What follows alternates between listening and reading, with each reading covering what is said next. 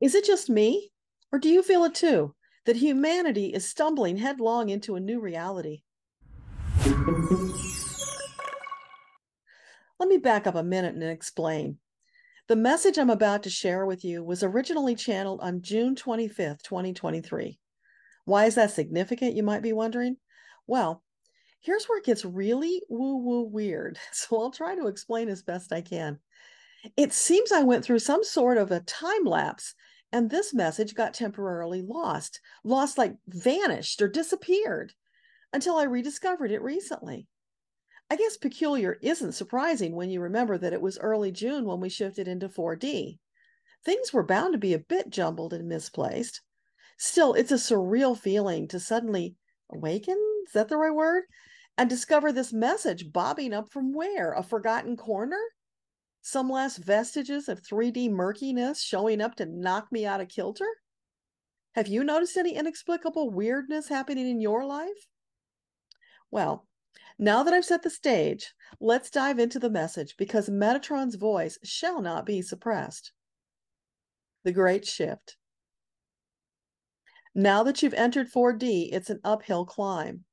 Getting your bearings, sussing things out to discover what has changed and how. That's all part of the mystery and majesty of this new energetic state. Has everyone moved into 4D? Yes, it's all around and could not be avoided if you tried. Is everyone aware? Well, that's another story. Those who remain spiritually unconscious likely won't notice much, if anything, different. Yet. As the energies continue accelerating, even the unconscious will find it undeniable that something has happened, even if they haven't a clue what. No matter. Focus on your own journey and live each day to the fullest. Follow the urgings of your soul to experience all the gusto your precious life has to offer. What about Gaia? Has she also shifted into 4D? Well, that's a bit more complicated. Gaia's process is different from yours. She's still moving in that direction, but with some tremendous energy bursts yet to come before completion. Are you saying more seismic or climate events? Her process may manifest in that way. The process itself, once underway, must play out as necessary.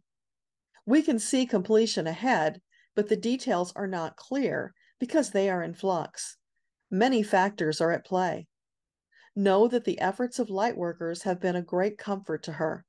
Soothing and calming eased her distress, particularly at the most challenging surges. She is grateful for all the love and ministrations that have been and continue to be sent her way. It would be wise to continue your efforts, as once she completes her process, she will need a recovery period before her energy stores are replenished. That's an understatement. You may notice a period of recovery is required yourself. The ascension process has been in high gear for a prolonged period.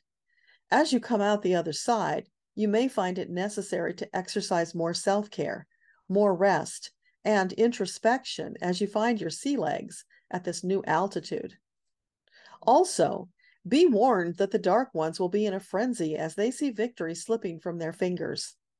They will redouble their efforts to mislead you down a dark garden path.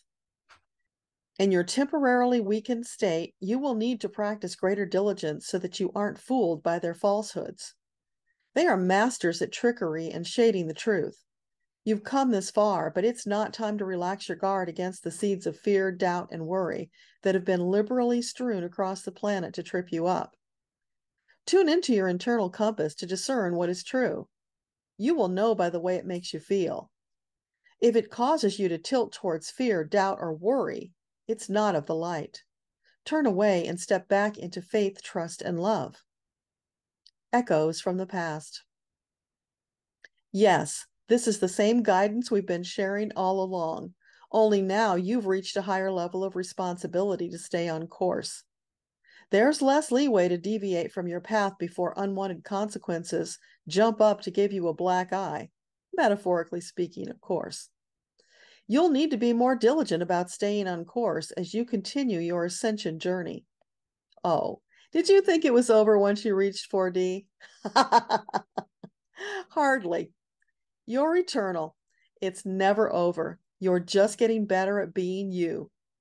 Yes, it may slow down at times, but the march is ever forward, as long as you're affiliated with the good ship spiritual expansion. Bon voyage. What's so freaky about this experience is that I feel like I've already shared this message. Parts of it were expressed during a live stream, but it's more than that.